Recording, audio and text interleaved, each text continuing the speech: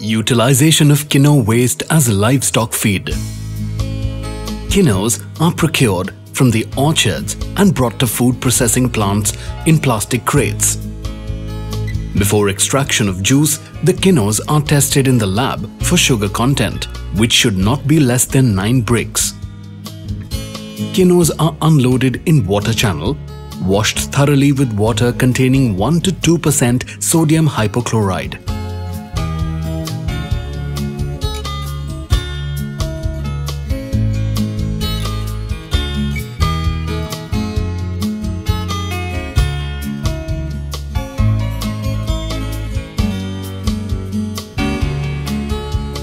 Secondary washing is given by jet spray.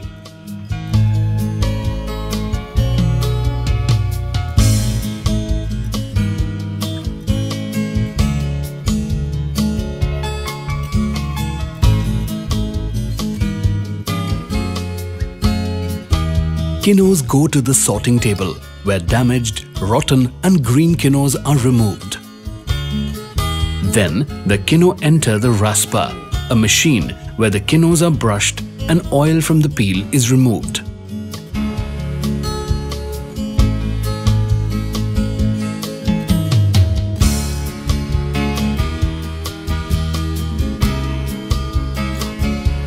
These are then transferred to polycitrus cutter and extractor, where each kinnow is cut into 2 pieces and juice is extracted.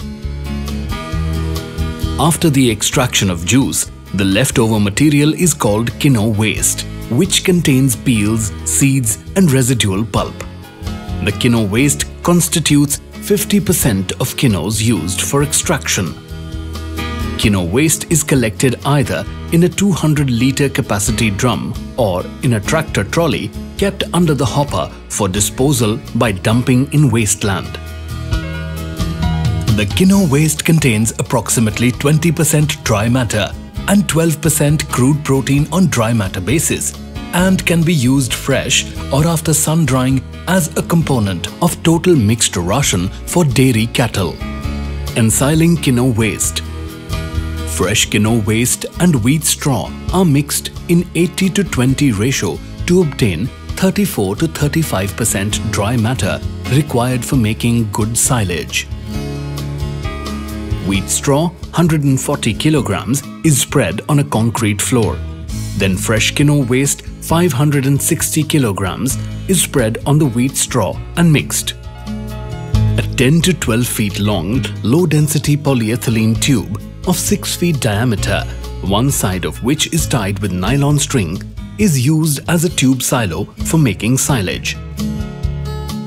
The uniform mixture of kinnow waste and wheat straw is transferred into the tube silo with simultaneous manual pressing using clean feet.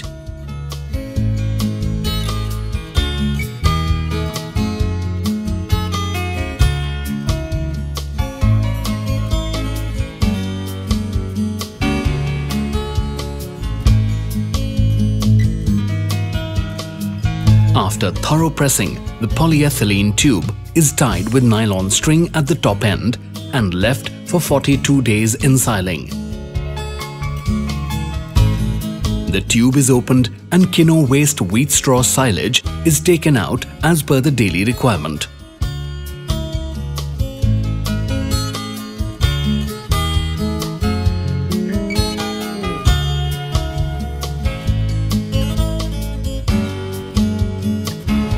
The tube is tied again. The kinnow waste wheat straw silage can be incorporated in the total mixed ration at the rate of 25% on dry matter basis and mixed with other feedstuffs. The roughage to concentrate ratio is generally kept 65 to 35.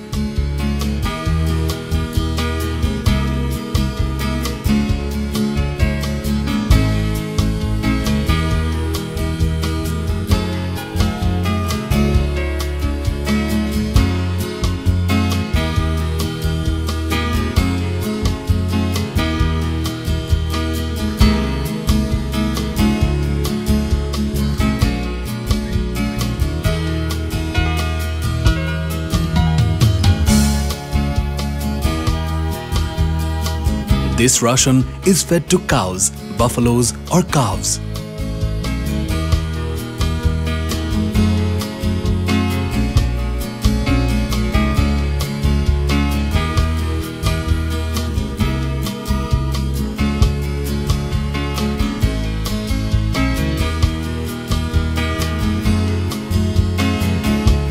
Utilization of sun-dried Kinnow waste. The fresh Kinnow waste is sun-dried on a concrete floor and then finely ground. The sun-dried ground Kinnow waste, which has approximately 12% crude protein, is used to replace 100% barley grains, which have 11.6% crude protein on nitrogen basis in the concentrate mixture of goat bucks. The concentrate mixture containing Kinnow waste is fed to bucks after mixing with berseem hay, Trifolium alexandrium in 50-50 ratio on dry matter basis.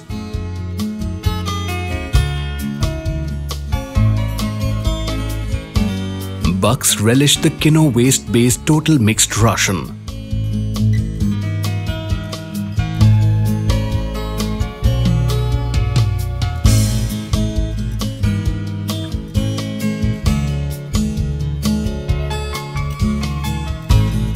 The berseem hay, containing 19% crude protein, can be replaced up to 50% by sun-dried ground empty pea pods containing 18.5% crude protein on nitrogen basis.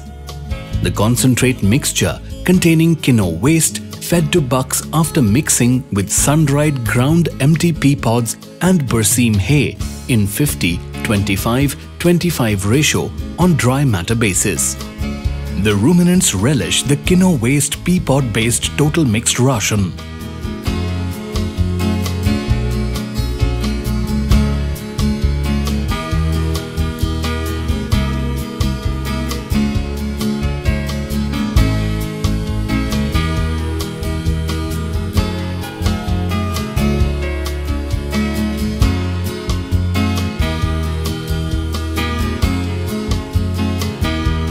Utilization of limonin extracted from Kinnow peels in broiler ration.